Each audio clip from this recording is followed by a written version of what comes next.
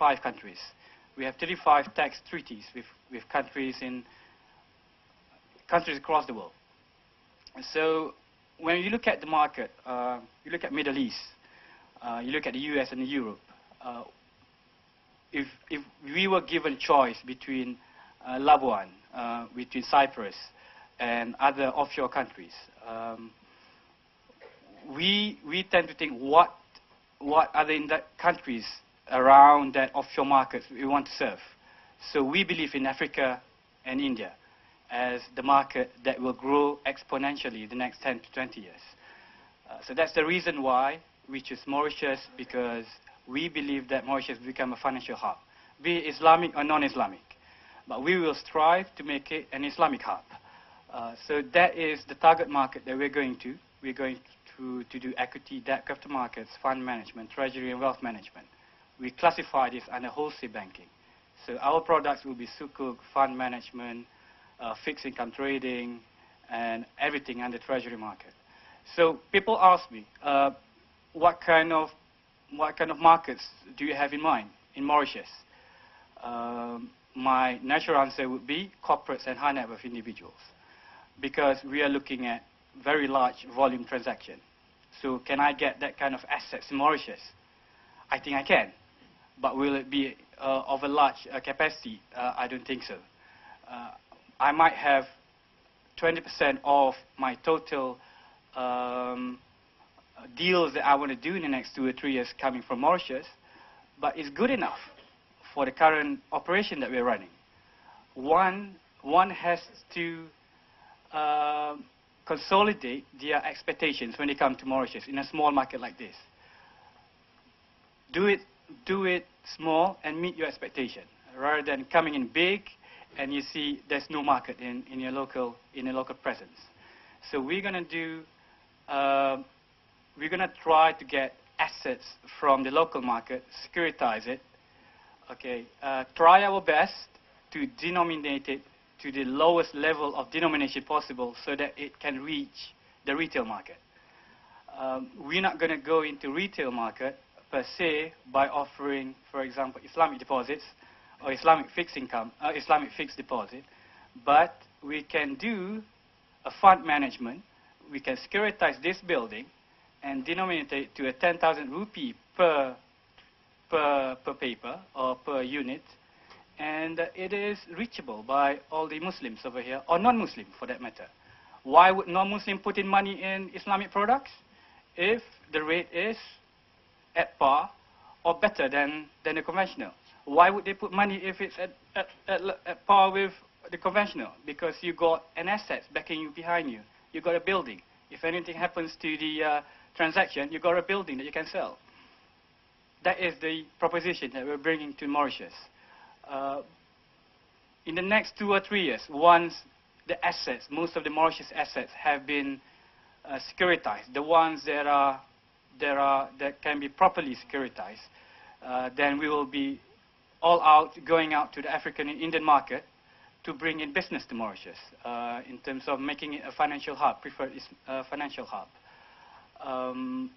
They will come here. Why would they come here? Because of double tax treaty.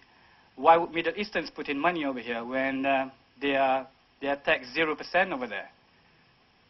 That's a very good question I got from a lot of people. Then my answer to that would be, they got surplus of money.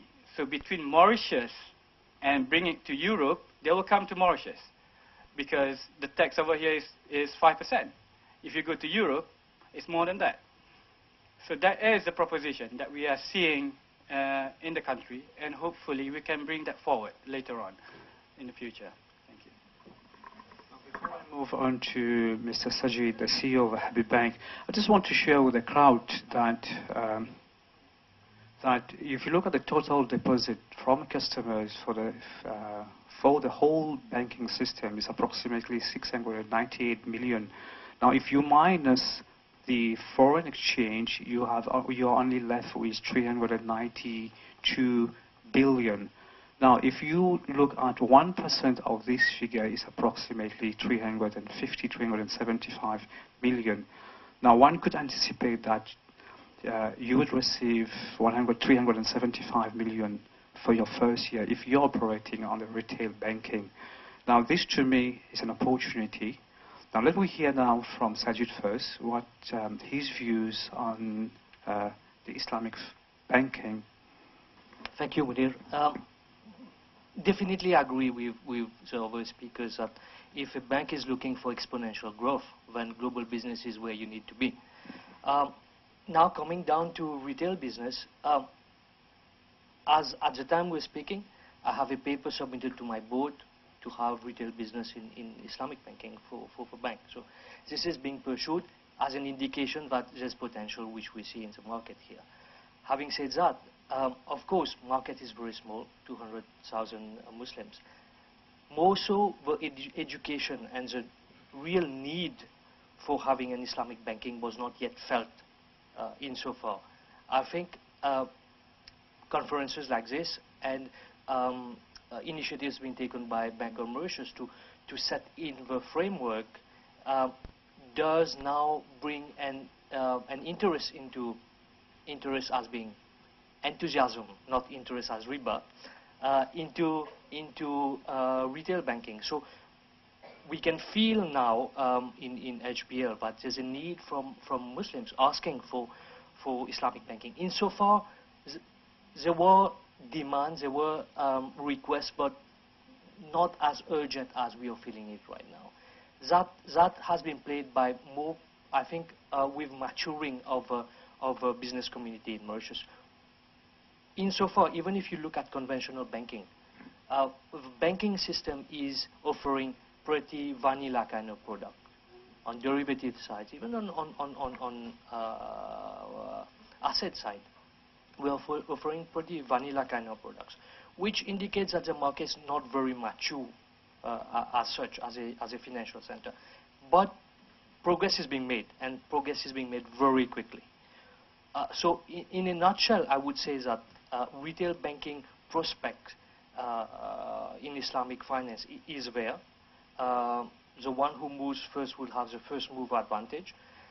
And the way I see it, in 10 years' time, other conventional banks would need to have a window somewhere just to tap in, or not to lose that Islamic and Muslim community from their books. So I believe along the way you would have a bank such as HBL who would come forward with a product, or any other bank, and then the rest would see the requirement, the need would be felt, and then other banks would follow suit along the way. Thank you, Sajid. Definitely, I do agree with our speakers. At the same time, in my personal view, I still felt that we need to have a retail bank. To me, if you're offering investment bank, at the same time you're offering a retail bank, the investment bank could complement the retail side of the business. Now, an example was clearly given by our friend here, Johari, where he could securitize this building and offer sukuk, right? But when you look at the demand on the market, people are looking for current account, not current account, people are looking for saving accounts or deposit accounts, right? Now, our next speaker is Mrs. Hajra from HSBC. Now, I have two specific questions to Hajra. One is, tell us why HSBC initially decided to offer its services only to the global business, number one. And if you can share with us, at the moment you are only adopting the Murabaha commodity, or very briefly tell us what is the Murabaha commodity and why only for global business. Thank you. Thank you, Dr. Munir.